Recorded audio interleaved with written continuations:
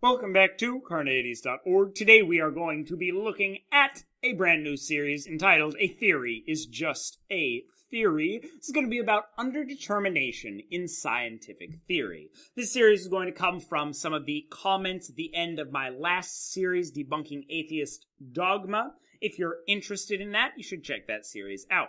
But before we get too much into this video, I have to clear up a misconception. This is not going to be the common fallacy of equivocation between the colloquial definition of a theory and a scientific one that is often put forward by opponents of the theory of evolution. They say, well, evolution is just a theory, so it's nothing important, so it's not something that's true, and so on and so forth. This is not going to be that argument. Rather, we're going to be talking about theories in the abstract. We're going to be talking generally about scientific theories. I don't think we're going to mention evolution after this point at all. This is an actual problem for science in general and the practice of science that we're talking about in this series.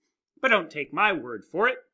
Here's a quote from the Stanford Encyclopedia of Philosophy. The predicament Duhem here identifies is no rainy day puzzle for philosophers of science, but a methodological challenge that constantly arises in the course of scientific practice itself.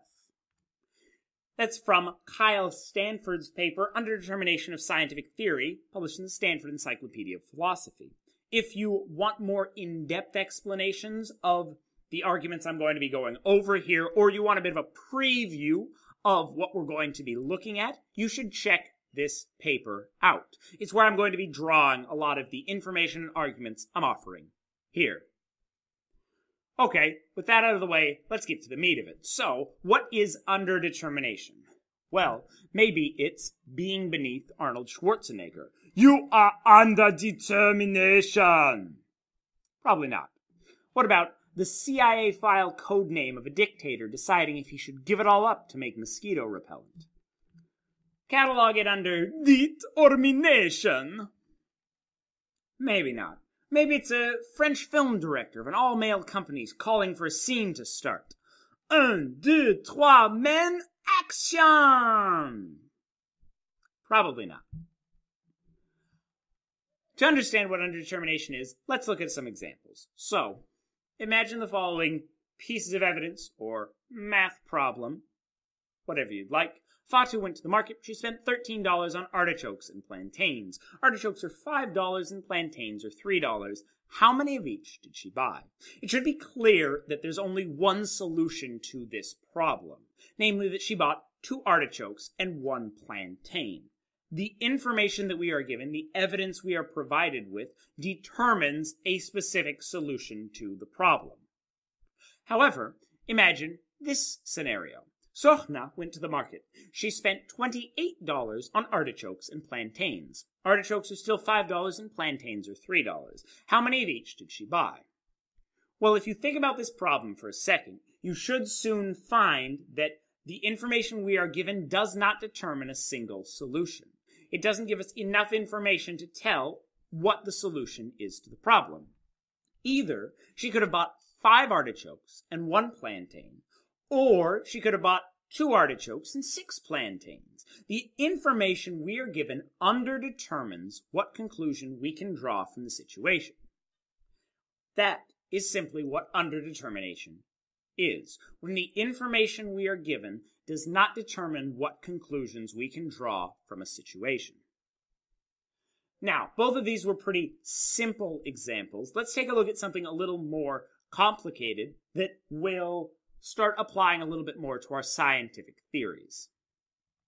So, imagine that there's a correlation between playing video games and antisocial behavior. The question is, what conclusions can we draw from this information? Or, what is determined by this information? Well, either playing video games leads to antisocial behavior, or kids that are generally antisocial are more likely to play video games. Or there's some other factor that influences both. For example, parental neglect. Once again, the information we are given underdetermines what conclusions we should draw from it. It's often said that correlation does not imply causation. We can say this another way by saying that a correlation underdetermines the conclusion of causation. Okay, so there's two different versions of underdetermination we're going to be looking at here. One is holistic underdetermination. I'll quote the SEP again. Holistic underdetermination arises whenever our inability to test hypotheses in isolation leaves us underdetermined in our response to a failed prediction or some other piece of disconfirming evidence. Or, in other words, when our predictions fail, we can't validly conclude that the hypotheses we've put forward are incorrect. We're going to look at this in light of the question of whether or not hypotheses are able to be falsified. We're also going to be looking at contrastive underdetermination. But contrastive underdetermination involves the quite different possibility that for any body of evidence confirming a theory, there might well be other theories that are also well confirmed by that same body of evidence. Once again, quoting the SEP. The problem here is that when predictions in fact succeed, we can't validly conclude that our theory is correct. This gives rise to the problem of nothing being verifiable, depending on your definition of verifiable. We'll talk about that in a later video. So, that was a theory is just a theory, underdetermination in scientific theory. Next up, we'll look at are theories falsifiable, holistic underdetermination. Then we'll talk about the rationality of science and ask, is our practice of science a rational practice or an irrational practice? With Larry Loudon in the SSK. Then we'll ask the question, are theories verifiable under a strict understanding of what verifiable means? And talk about contrastive underdetermination. And finally, we'll ask the question, are our theories correct? And talk about transient underdetermination, a type of contrastive underdetermination. Watch this video and more here at Carneades.org, and stay skeptical, everybody.